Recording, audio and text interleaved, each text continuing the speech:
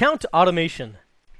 In this nugget, we're going to be talking about account automation. We're going to be working a lot with accounts as domain administrators or as any kind of an IT professional. So we want to make this as quick and easy as we possibly can rather than just having to do everything manually. Now, sometimes you'll still have to do things manually, but otherwise, you'll have some automated methods here that you can use.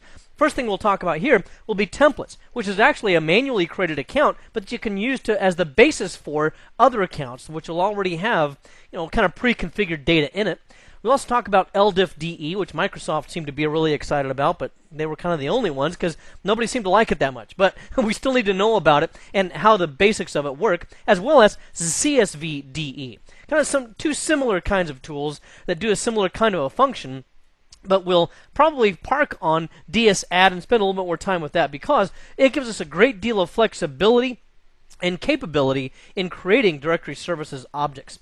Now, these are not actually tools that we can use to automatically create accounts, but they can automatically modify, move, otherwise manipulate accounts. So we'll take a look at DSMOD to modify, DSQUERY to query against accounts, DSGET to get information against queried accounts, DSMOVE, which obviously just moves an account, and DSRM, which would remove accounts. And then in our next video, I just want to make sure that you're aware of this. In our next video, we're going to talk about PowerShell and VBSCRIPT. I wanted to cover it at the end of this one, but I think it would make it much too long, so we'll talk about that in our next nugget. Hey, did you ever wish that people didn't really exist? I mean, wouldn't that be nice sometimes? I mean, after all, that way you could never embarrass yourself in front of them or commit a faux pas or something like that. I know I certainly felt that way myself recently because, you see, my wife is a public speaker, and she speaks to hundreds of people sometimes in a given meeting. And she talks about very important life issues and things, and a lot of times at the end of these meetings, there are people with tears in their eyes and things like this, and it's very somber meetings sometimes quite at the end. It's kind of like, the last day of summer camp or something like that. But anyway, this happened recently, and I was at the back of the room. I like to go and support my wife in her speaking engagements and things. So I was in the very back of the room supporting her there and listening to her. And it was one of those somber moments where you could have heard a pin drop, and a lot of people were very serious and had taken to heart some of the things that she said. Well, at that moment, I felt a sneeze coming on. Here's the thing about my sneezes, folks.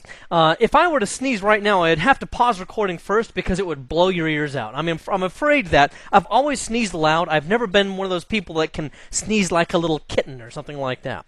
Well, I felt a sneeze coming on at the very most important moment of my wife's meeting while I was at the back of the room, and I realized that I couldn't make it to the back door and out of the room in time to do this sneeze, so I thought, what in the world am I going to do? Well, I decided, maybe I'll just sneeze into my massive bicep. So I lifted my arm up and I put my, my bicep by my nose and mouth, and I decided to sneeze right there.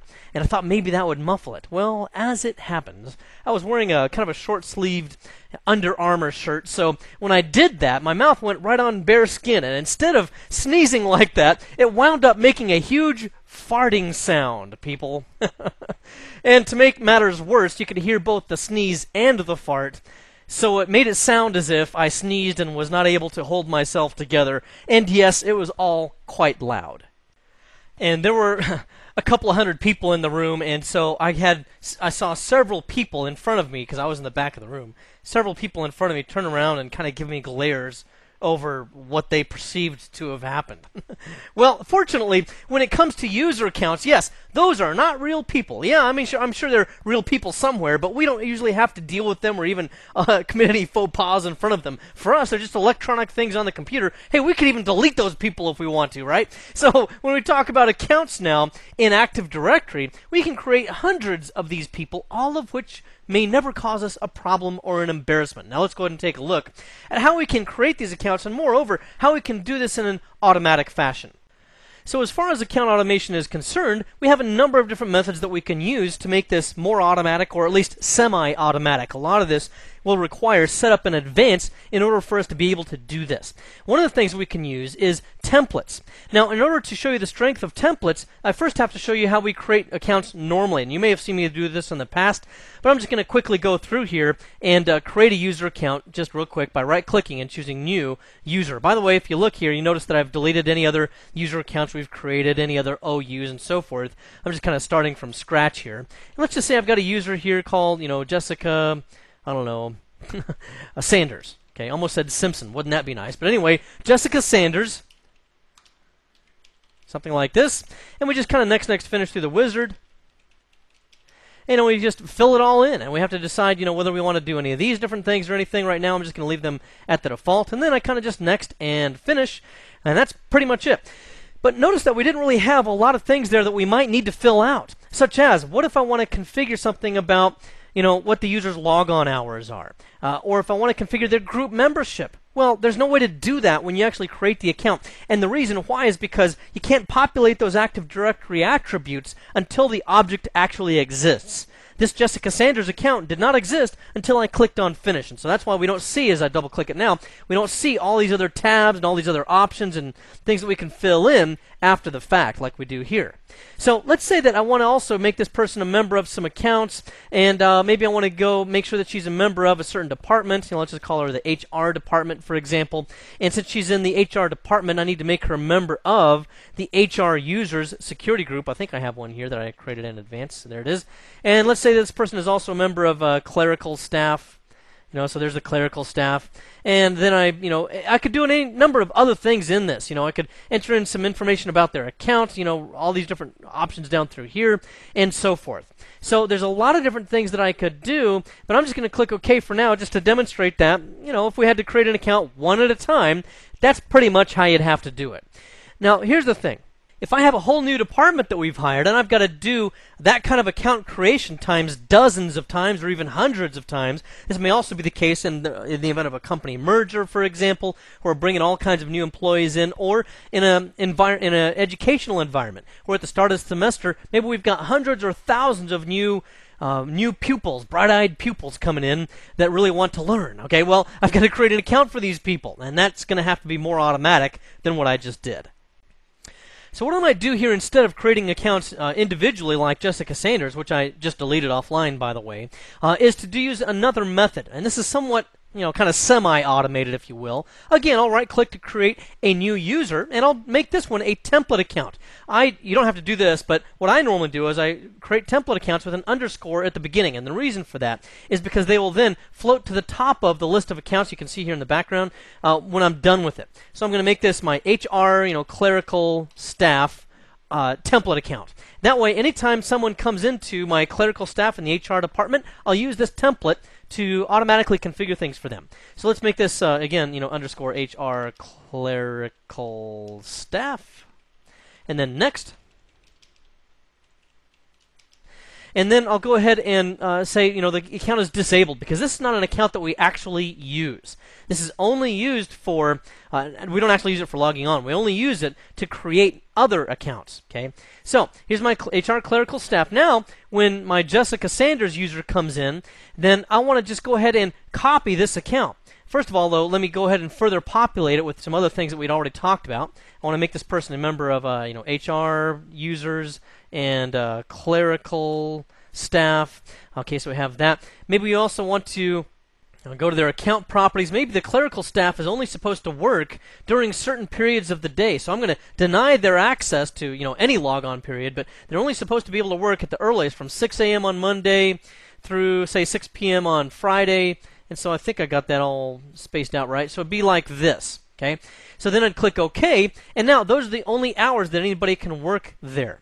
Other things we could do is to fill in virtually any of the rest of these things, but I'll just go ahead and also go here to the department, for HR, make that person a HR department member. Now, once again, this is not a real user. The effectiveness of this template account will come when I want to create an individual user account, but I don't want to duplicate all that work that I just did. So with this template account, I get a new user that's a member of the HR clerical staff. I'll right-click here and choose Copy, and I'll just say this is the same user. I just want to create it in an easier way.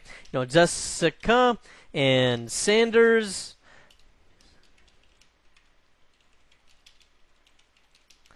And then this account I'm not going to disable because I know this is a real user that will want to log on. Now I'll just go ahead and click on Next and Finish. And now I've got that user created, but notice that if I go to organization, I didn't have to fill this in.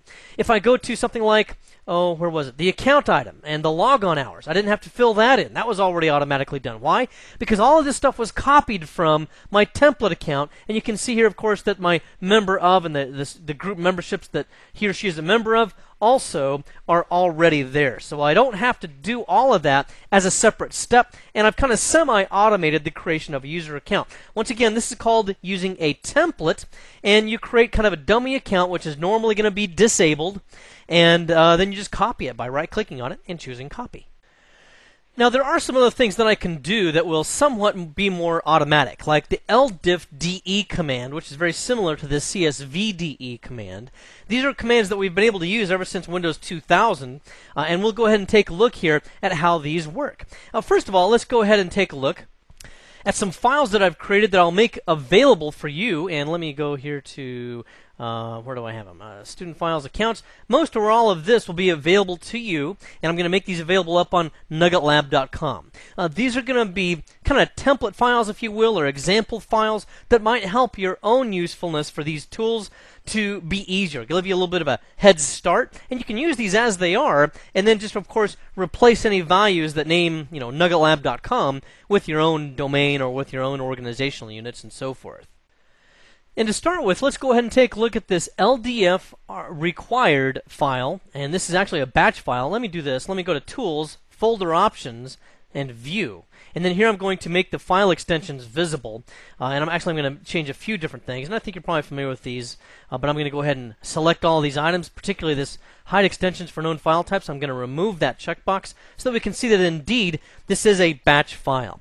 Now let's go ahead and right-click on this to choose Edit, and we'll see the kind of syntax that we might need to use for this particular command. Now first of all, this batch file will not create any user accounts. Okay, that's not the purpose of this. Both ldifde and another command that I'll show you in a little while called csvde, by their default behavior, they actually export existing accounts. The reason why I would want to do that in this case is because I want to export this to a file that will make it easier for me to be able to work with later on. So, for example, what this command will do is going to export to a file, and that's the default behavior is to export, and then it's going to be, the file is going to be c:\export user.ldf. Actually, let me do this. I want to put it in scripts. I have a directory that I've created called scripts. So to put it in this file, which could be useful later on to be able to then modify that and then use the same file to import users somewhere else if I want. The server that I want to work with is dcnugget1. I don't have to put this -s and then the name of the server since I'm running it locally on the server, but I'm just doing it here for measure so that you see that that option is available. And then you can also enter in permissions if you need to. Then, I don't know why it has a -p. I thought it would be some other, some other letter. I guess I can't use S because it's already been used, but this stands for the scope. And the scope that I want to look for is the entire subtree of the entire domain. And then what I want to do is to use the -r to filter. And what this is saying is I want to export certain accounts that have the following characteristics. And let's go ahead and take a look at those. And this is just kind of the weird syntax. It starts with a quote, and then a parens, and then an ampersand.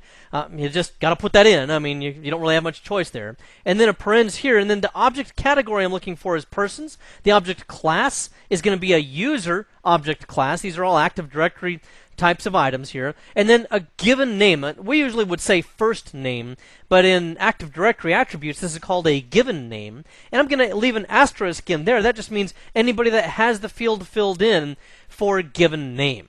Okay, and then what we have here is a -l. This is going to list the attributes in the LDAP search. So it's going to list these different things, okay, and those are the things that I want to appear: the common name, the given name, the object class, SAM account name, and password. Okay, and then we'll just pause. And the reason for pausing is really not a productive reason. It's because I want to see if there are any error messages. If I run this whole thing and I don't have the pause in there and there was an error message, it just flashes on the screen real quick and it's really hard to identify what went wrong. So I'm going to go ahead and close that out, and I'm going to go ahead and save it, because remember I did save the change the file or the location of that file where it's going to go, and then I'm going to go ahead and run this. And then here I've kind of skipped ahead to the scripts directory where I've got the export user.ldf file, and as I double click on that, you can see that indeed it takes up the distinguished name, that's DN, distinguished name of the account, and it has, the Active Directory attributes that we're looking for, like the given name is one of the things that we specified and so forth. And then what I could do with this is to use this as kind of a template idea to be able to modify this for my own purposes, to use it later on to import accounts as well. And I'm going to go ahead and use a similar thing to that here in just a moment. What I'm going to do is to go to my scripts right here, and I've got one right here somewhere. Yes, it's going to be this new user1.ldf, and I have set the file association of LDF files to open up in Notepad, and you can see this looks very similar to what I just showed you here. I'm only going to create a single user account here, but if I had multiple accounts, then I would just enter in a space, and then distinguish name, and then enter in all of the rest of the stuff here, except for, of course, different names and so forth. But that's how you would do this. Any additional accounts you create would be separated by an additional space. Now, what's this going to give me? It's going to give me the distinguished name of a user named Sal. I'm going to put them into the container of the user's container. That's a user object class with the name of Sal, and it's going to give the user account control of 514. Now, the user account control is not the same thing that we're accustomed to on Vista in 2008 as user account control. That's where we normally see the prompt for administrative access. In this case, what that's really talking about is whether or not the account is enabled or disabled. Now, with LDIF-DE and CSV-DE, you can never use those to create accounts and the passwords that go with those accounts. So therefore, all accounts will be disabled as soon as they're created. So I don't really have to put this in here because 514 means disabled, but I just put it in there for measure. If you wanted to specifically enable something, you'd put in a 512. But we'll have to put in 514 in this case, and again, it will be disabled anyway because there's no password, and then I have a user principal name here. So that gives me an idea of what's going on here with this. I'm going to choose Don't Save with that, and then from a command line, I'm going to point to it. So here I'm going to go to an administrator command prompt and run ldif-de-i, meaning to import what the contents of an account file are, and then the file itself, the -f, is in the v:\student files accounts new user 1.ldf, and then a -j: and then c:\scripts. This J means that I'm going to tell it to create a log file in case anything goes wrong. I wish they'd use an L for log file, but hey, they use J instead. So anyway, we'll go ahead and run this, and then we'll see that the command completed successfully and one entry was modified successfully, which is a little bit of a misnomer because it wasn't modified, it was created. So then I'm going to go back into here, and I'm going to look for my Sal account. And I don't see it. And why is that? Because remember, this is the MMC console, which means it needs frequent refreshing. So I need to select the user's container, refresh the screen. Now I see my disabled Sal account. Notice the little, I don't know if you can see that, but there's a little black down arrow there. That means disabled in our current environment. And I'll double click on this, and sure enough, there's the Sal account. Now, notice how blank most of the rest of this stuff is. Once again, I could fill in most or all of these Active Directory attributes using that same utility and same command that I just had. It's just that I only chose kind of some bare essentials, such as these items right here. Okay. All right, so that's how we work with that account. Now, you might look at that, and you might say to yourself, James, this is not easy. You mean if I want to automate, quote-unquote, the creation of all of these things, I have to type in this, and then I have to type in this, and then I have to type in this. For crying out loud, it's easier just to do it through a right click and then a next finish in the wizard than to type all of this information in. And I barely have any, this is just the bare essentials. Most of the time we're going to want more information than just this.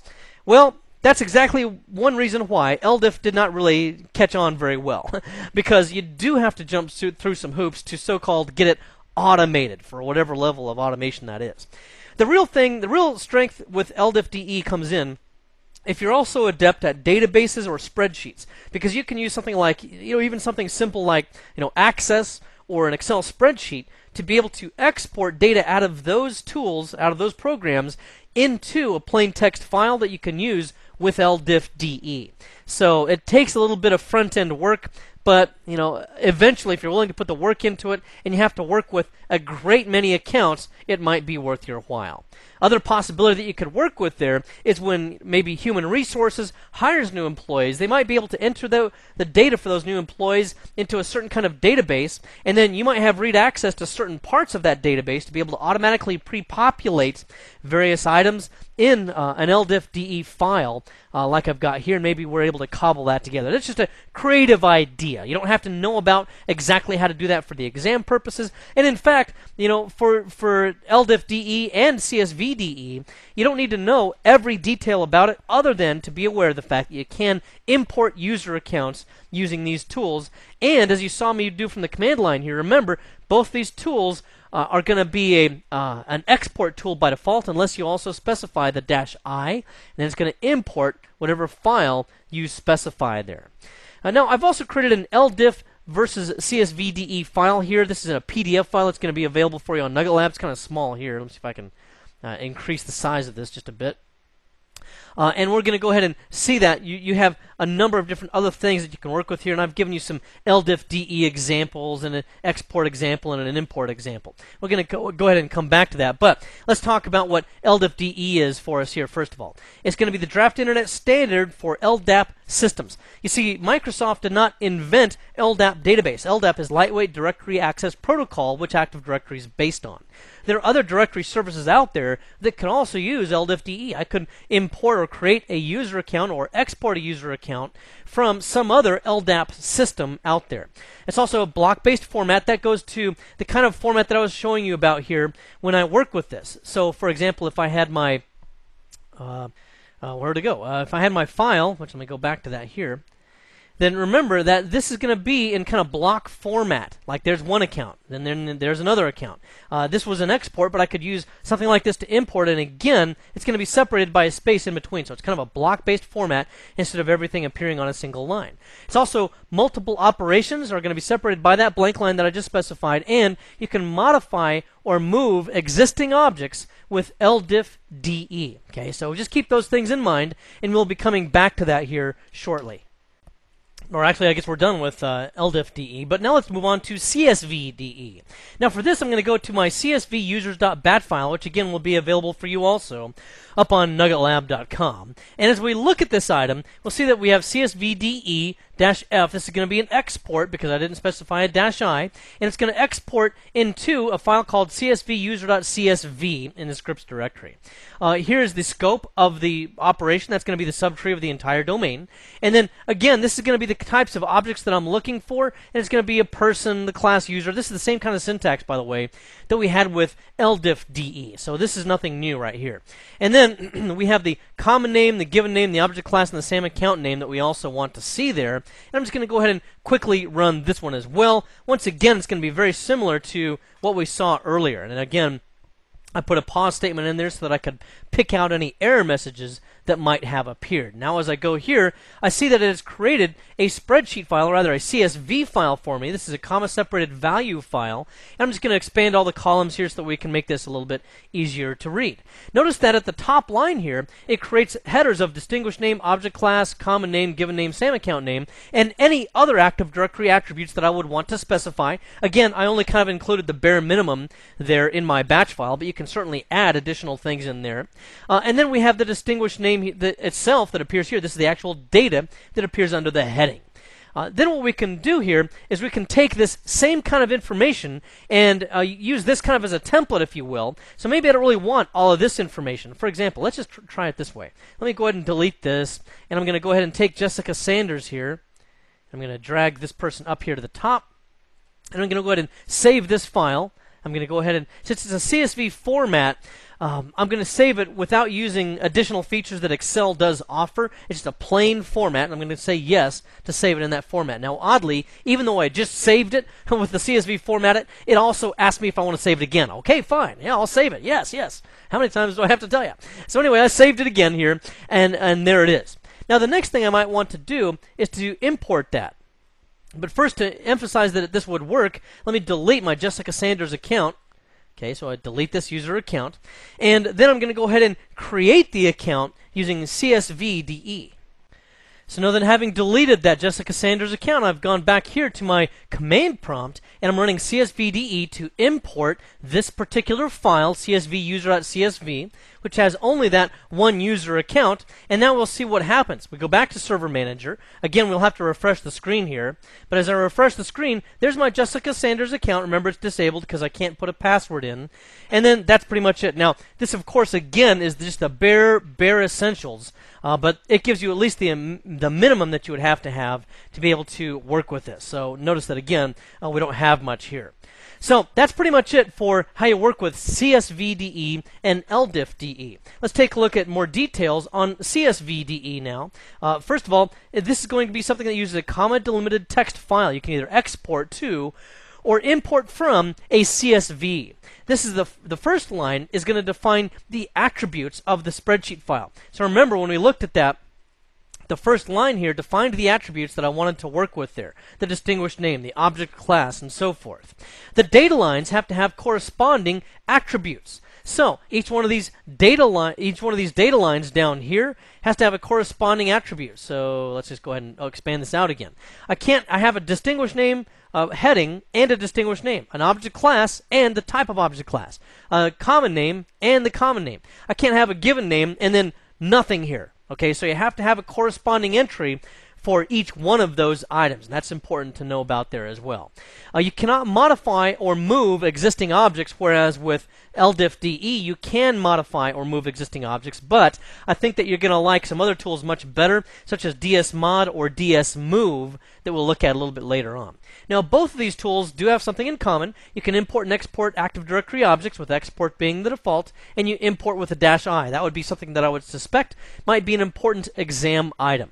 You cannot import a user password, as I mentioned earlier. Therefore, all the accounts are going to be disabled by default. And then I also have for you here CSVDE import and CSVDE export examples here as well. So I've got some examples there for you in the PDF file that's available for you up on nuggetlab.com. So that was, again, LDIFDE and CSVDE. Now let's move on to DSAdd. Now DSAdd is the primary tool that we can use to be able to add new accounts. I actually like DSAdd quite a lot better than LDIFDE or CSVDE. DSAdd could potentially also require a great deal of typing. However, it's much easier to use a spreadsheet in conjunction with DSAdd, in my opinion, than LDIFDE for sure, and possibly also CSVDE. So with DSAdd, how can I make that work? Well, first of all, let me just show you some examples. Let me clear the screen there. If I were to go ahead and type DSAdd OU and then OU equals BISB in the domain component of NuggleLab, the domain component of .com. I can't remember if I've mentioned this to you or not before, so let's just review this really quickly. This is the distinguished name, and an organizational unit would be OU, and then the name of my OU would be BISB. DC is the domain component. That's the first part of the domain, which would be NuggleLab, and then the .com would be the other part of the domain, of course. You may also see CN, which would be common names, and that's how you would create user accounts in groups, for example. But here I'm just going to go ahead and run this, and we'll see what happens with it. First of all, notice that if I refresh the screen here, there is no BISB or anything like that in here. So this should create a BISB organizational unit here for me. And if I refresh the screen, sure enough, now I've got BISB there. So quick and easy, that's how that's done. Now then, I also might want to create a security group. So here I'm just going to go DSAdd group, and it's going to be a group called the BISB users here. And then it's going to be in the OU that I just created in nuggetlab.com.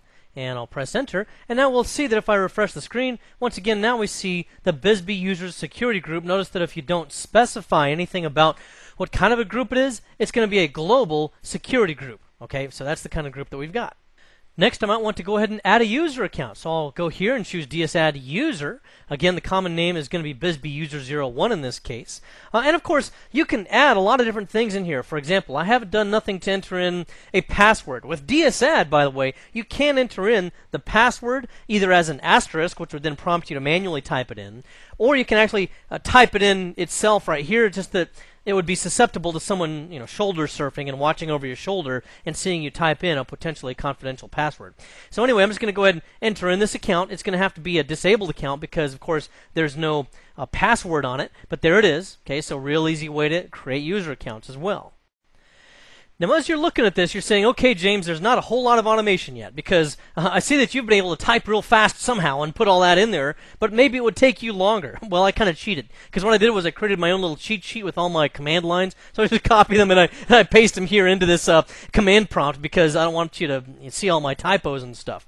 So, still, in reality, that's not very automatic still. I'm going to have to do an awful lot of typing. So how can we help to mitigate that? Well, this is where the power of a spreadsheet can really come in handy. I'm going to make available up for you on nuggetlab.com a document called Create and Modify Users.xls. This spreadsheet can be used to populate all of the things that you need in DSAD to create a whole bunch of user accounts at once.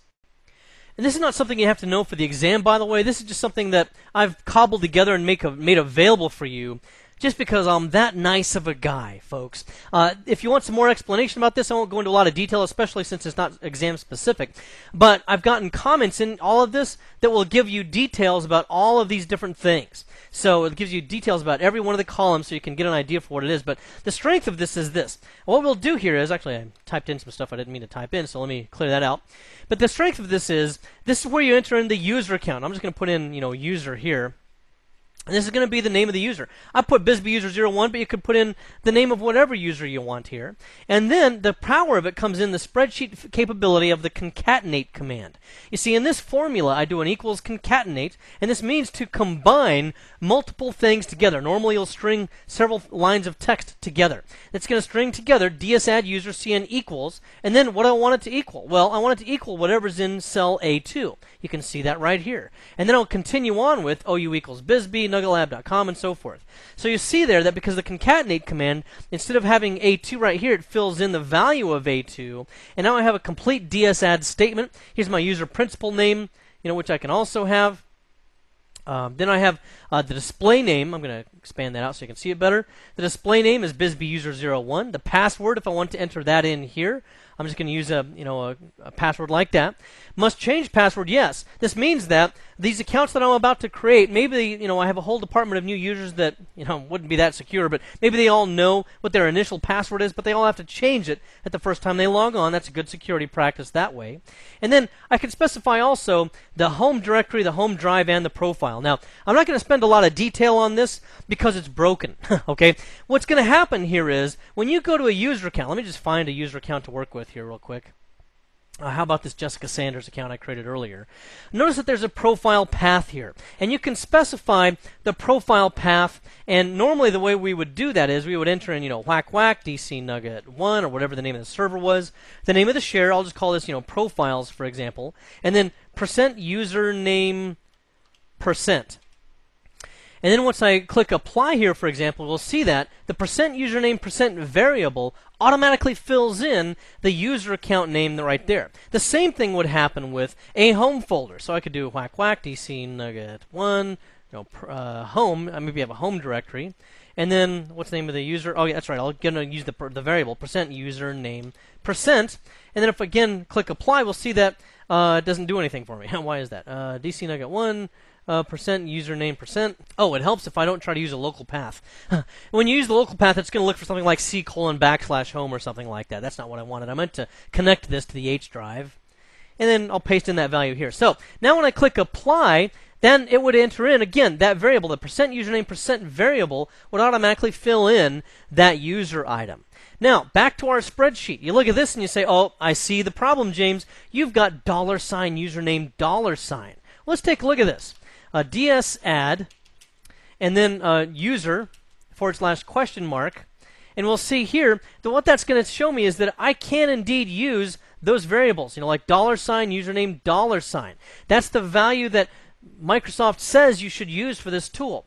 The reality is, if you use that, it will literally populate the user account with just $username $. It will not automatically fill in the user's name. Same thing here. It won't do it for you here either. So this is broken. Now, this has been broken for a long time. I first identified this 5 years ago, and I was hoping that Microsoft would have fixed it, but they didn't. So this is still a bit of an issue. You might think to yourself, well, James, maybe we could just go in here and put in %username % like we always do. Guess what that will do? That will take the account, let me just go back to this one, and instead of filling in the name of the user right here, it'll fill in the name of the user that's running the command, which in this case, is the trainer account. So Jessica Sanders and all the other users that I work with would now have their profile and their home directory pointed to my trainer account location. That's no good either. So this is still broken, and that's why I don't really use it. But I did list it here anyway, just for good measure. Then we can specify that what groups they're a member of. Maybe I want them to be a member of the BSB users security group. Okay, so these are some different things. I can again add a bunch of different columns on here if I want to, but this is a pretty good start. Now let me show you the power of how we can get this to work. What I'm going to do is use the autofill function. I'm just going to click and drag across here till I get to the end. And now notice that when I use my mouse pointer to point over this little small black square at the bottom of the cell, it turns to a black cross. Then I click and drag down, and that's going to create however many user accounts that I specify. Let's go, 50 accounts. Okay.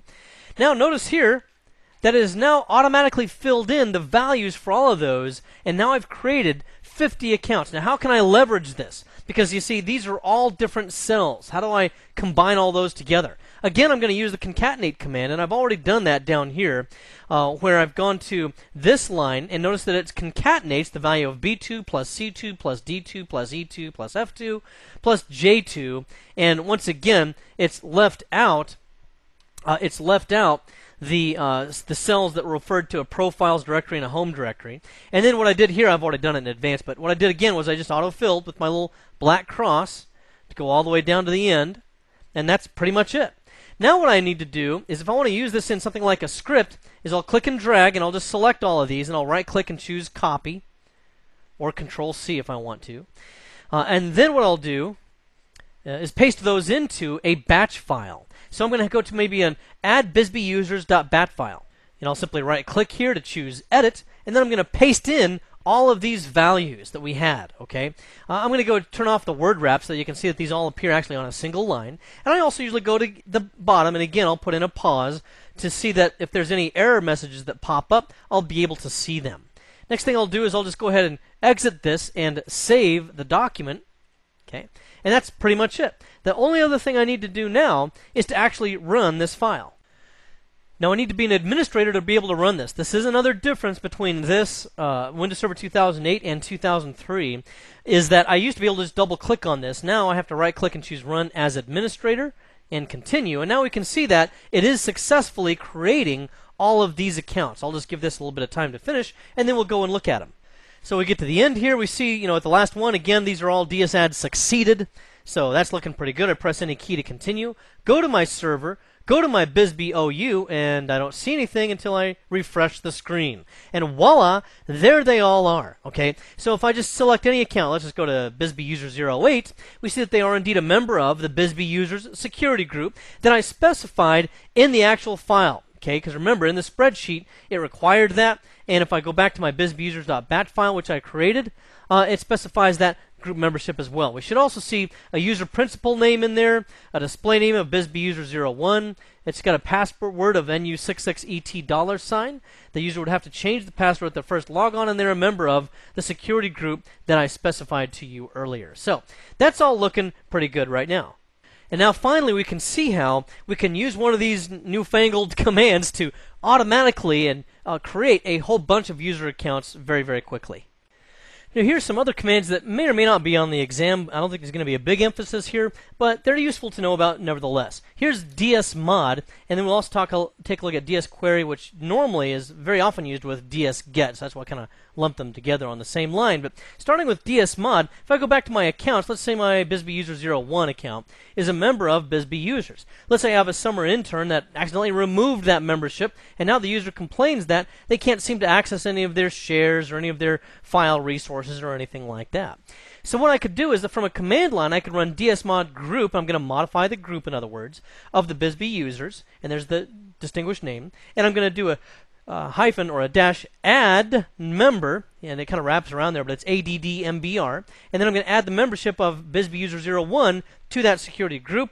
So we'll press enter, and then we'll go back to that user account, and we'll see that now, indeed, they're now a member of BSB users again. And so, of course, we see that DSMOD modifies accounts. Now, I can also use DSQUERY and DSGET. Very often they're used together. DSQUERY would look for a specific criteria against my Active Directory objects. Once it finds the results, it can run them against DSGET. let's just go ahead and demonstrate how that might look. For example, here I've got several user accounts, and if I look at the organization, I see some that are a member of the HR department, some that are a member of, what is that, operations department, and some that are a member of research. Okay, so I've got several different departments that different people want to work for or work with. So maybe I want to identify those specific users and which departments they're in. So what I would do is I would run DSQUERY. I'm looking for user accounts. I'm starting with the domain root. I can also specify a given OU, but I'm just going to go, start from the top, and this would include then all OUs underneath there. And then I'm going to look for the name, anything that starts with BSB user, and then the wildcard character here would be any number there or any other character. And then I can use the pipe command, which is the shift key above the backslash, and then DSGET user, and then I want to look for the SAM ID. This kind of wraps around, but that's one word, dash SAM ID dash department. And let's go ahead and run this and see how it looks. And you can see here that the SAM ID for everybody appears, but then it also shows the department. I didn't put any department for these other people, that's why I don't see them. And then that's what it shows me. Now the other thing I could do here, by the way, just as a quick tip, is I can also pipe that out to, C:\scripts / and then I could do, departments, dept.txt, for example. And then what I could do is notepad, C:\scripts, department.txt, and now it puts that into a handy little notepad for me, and then you can do all kinds of other things with this if you want to export this or further manipulate this data. Certainly that is a possibility. So those are some of the other commands we have there, DSQUERY and DSGET. Let's also take a look here at something called DSMOVE. Now to demonstrate DSMOVE, I've gone ahead and offline here created another OU structure for Arizona with a couple of Arizona cities in it, Phoenix and Tucson here. And then wouldn't it make sense to put the Bisbee town in Arizona as well, because after all it is an Arizona town. Now that would actually have greater impact later on when we talk more about organizational units and how they are affected by group policy object. We'll talk about that in a future nugget. But in the meantime, that's where I want this to go. Now, of course, the easy thing to do would be to click and drag. I can drag them right up into Arizona and then drop them in there, and then that would be that. But if I wanted to script this somehow, maybe I had a wide-scale directory reorganization that we wanted to perform, then I could do that from a command line here as well. And I would use a DSMOVE command, DSMOVE OU Bisbee, and then just enter in the distinguished name. And then I want to put it into a new parent, which would be the Arizona OU, and I just press enter, and when I go back here, of course, it looks the same, but remember, we have to refresh the screen, and now when I expand out Arizona, I indeed see that there's Bisbee. Now, one thing you should notice here is that Bisbee initially was capitalized when it was underneath nuggetlab.com. Now it's not, and the reason why is that I have specifically identified a lowercase Bisbee here. Sometimes case matters, sometimes it doesn't. You're just going to have to know or learn when it does. It's not going to hurt anything. It's not capitalized, that's all. Then in addition to using DSMOVE to actually move objects, you can also use it to rename objects. Notice that I'm using it here to point to the Bisbee users security group, and what I want to do is to give them a new name of Bisbee people. Remember, it is case sensitive in the destination or the new name. So I'm going to press enter here, and now we'll see that it's successfully renamed that security group. So if I scroll down here, it did say Bisbee users, but once again, if I refresh the screen, then we'll see now that it is Bisbee people, somewhere, there it is, or up the top, Bisbee people as the security group. And of course that won't affect the group membership. Anybody that was a member continues to be a member as they were. And then let's say that also, now we've decided that the Bisbee division is not producing at all. So we want to use the DSRM command to remove that particular subtree. So I'm going to do it with no prompt that. Otherwise it would give me yes, no, you sure you want to delete this? I could leave that in there, but I'll just put in no prompt to avoid that. I'm going to delete a subtree of the Bisbee OU. And by the way, subtree also indicates anything that's inside of Bisbee, which would include all of these user accounts and that security group. So then it's going to point to the distinguished name, and now when I press enter, it should just go ahead and delete that entire OU and all of its contents, which I can see that if I refresh the screen, indeed, Bisbee and all of its contents is now gone. So that's how we can work with DSMOVE and DSRemove as well. Tell you what I'm going to do, the PowerShell and VBSCRIPT, it's going to take this video and make it quite long, so I think I'm going to save that for the next video. Okay, so the next nugget, we'll take a look at PowerShell, VBSCRIPT, and some other things about accounts. In this nugget, we talked about account automation. We talked about user templates. Remember, that's where you can create a template account that already has some pre-configured things that you'll commonly use for additional user accounts that you might want to create. That way you don't have to recreate the wheel. We also talked here about LDIF-DE, which is where you can use plain text files if you want to automatically create a number of accounts, but it's really going to be at its most powerful if you've also leveraged Excel or Access or some kind of a database to be able to cobble the data together. That probably hasn't caught on quite as much as Microsoft thought it would. Then there's also CSV-DE, which you can use to work with CSV files to automatically import accounts or export accounts as well. Both of these, remember, import and export. And remember, I also have a PDF file for easy reference for you on those. There's also DSAD. This is one of the more common tools that I think a lot of administrators, including myself, use. And this is what we can use to automatically create a number of accounts, especially if you also take advantage of the concatenate command in Excel. So that's a pretty cool way of working with that. Once you've got some accounts, you can modify those accounts with DSMOD. You can use DSQUERY to query against accounts, and then once those accounts have been found, you can pipe it to DSGET and then look at the results. So you can also pipe those out to a text file, remember. You can also use DSMOVE to move accounts or DSRM to remove accounts. Remember, as I mentioned just a moment ago, that PowerShell and VBSCRIPT are kind of their own animal. Microsoft is really moving towards PowerShell specifically for the future of administration. And although we don't need to memorize or talk about a lot of detail with these, I do want to save those for our next video. So we'll see those in the next nugget. Well, I hope this has been informative for you, and I'd like to thank you for viewing.